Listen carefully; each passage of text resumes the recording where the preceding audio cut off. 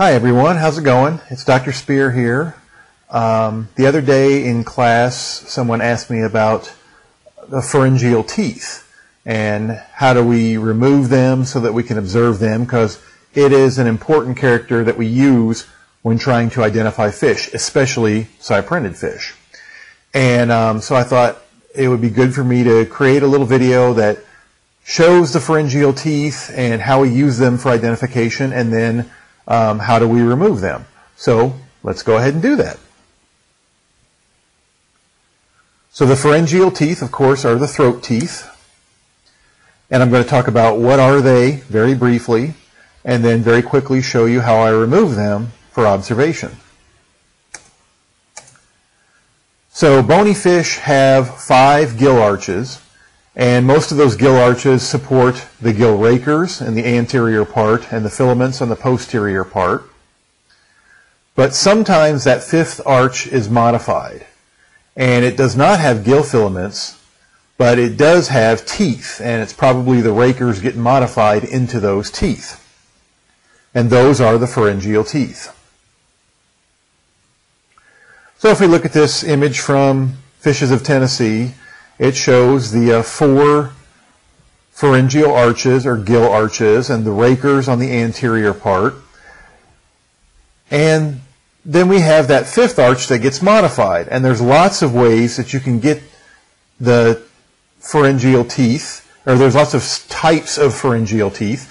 This is the classic example of molar-like teeth in the freshwater drum. Of course, these are used for crushing mollusks.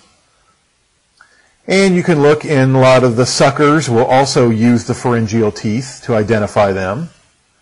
And here's in the right picture is an example of, again, molar-like teeth. Sometimes you have comb-like teeth in the left picture.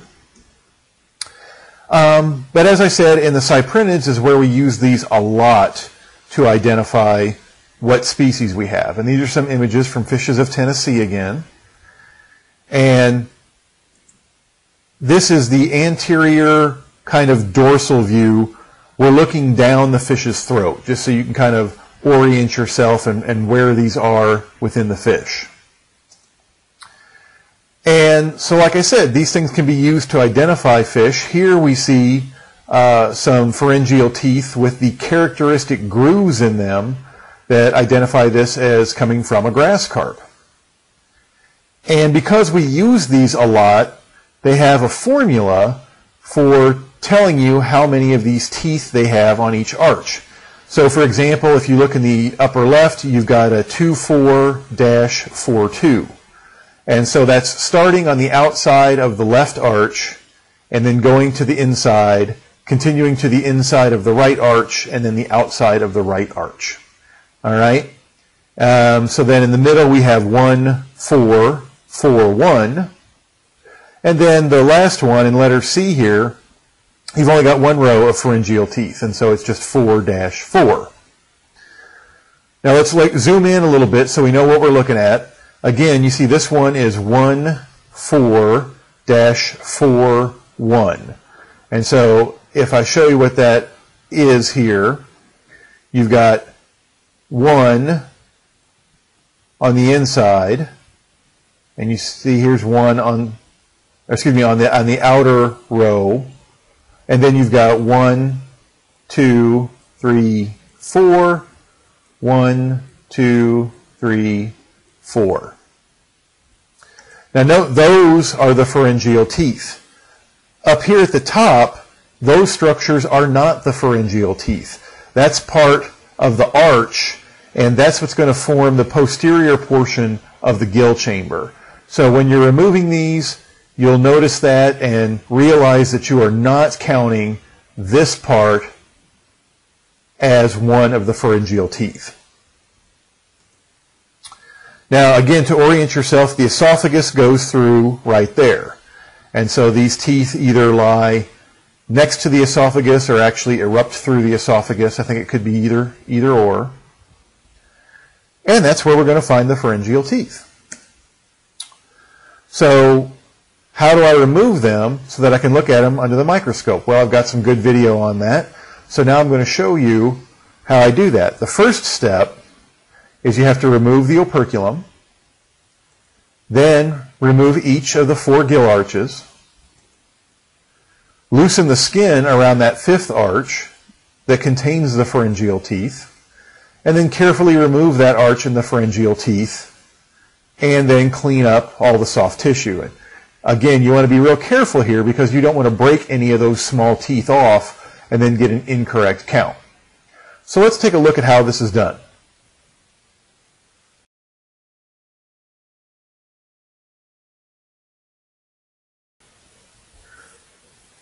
Okay, well, to get the pharyngeal teeth, our first step is we have to remove the operculum. And so we're just going to take some tissue scissors and just cut it right off and get it out of our way.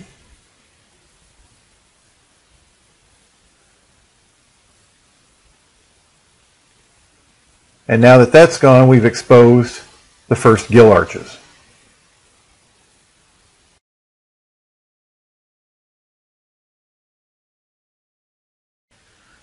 Okay, so we're going to remove the first 4 gill arches, and you can snip these with your tissue scissors or do what I do. I'm just kind of grabbing them with some forceps and kind of grabbing and pulling. There at the bottom and at the top are the 2 attachment points, and we're just sort of carefully removing them one by one.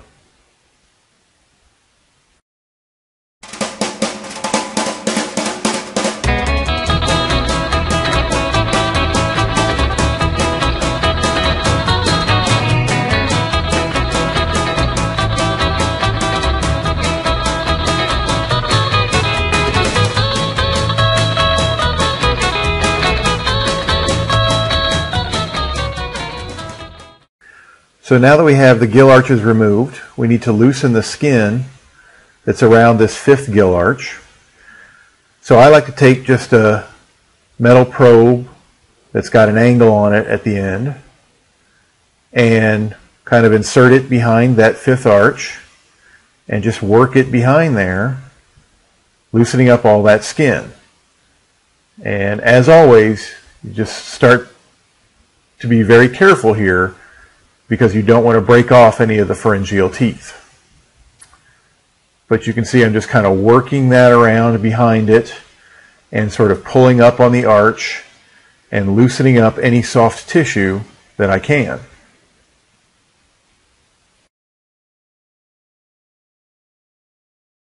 Now if you look closely right here, you'll see that arch has rotated over and you can actually see the pharyngeal teeth right now. But you can't see them well enough to identify the fish, so we need to remove them all the way.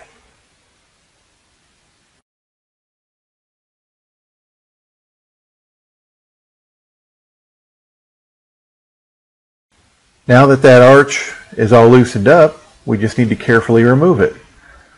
And here I just took the probe and just kind of drug it away from the fish, or you can grab it with a pair of forceps.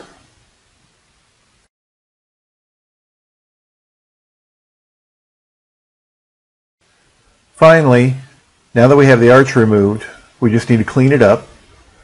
And so we'll take some forceps and the probe and we'll just sort of pull and pick and do our best to get as much of that soft tissue off, again, trying to not damage any of the pharyngeal teeth.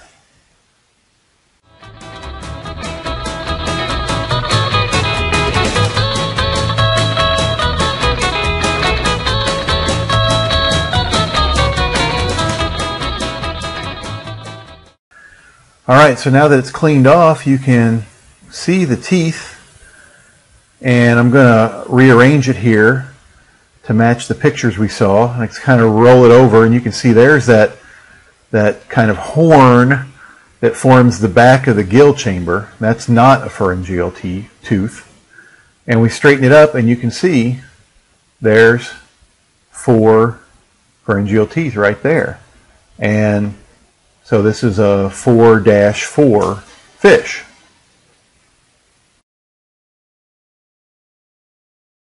Now in this picture I have removed both sets of pharyngeal teeth and put them next to each other.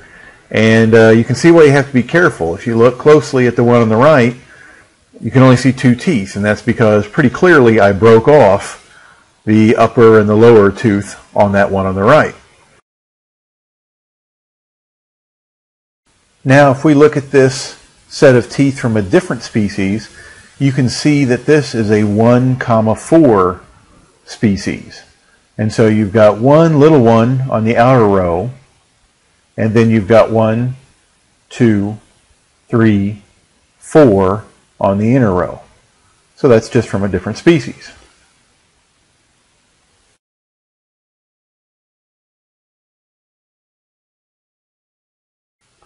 Okay, well, that's pharyngeal teeth and how we remove them.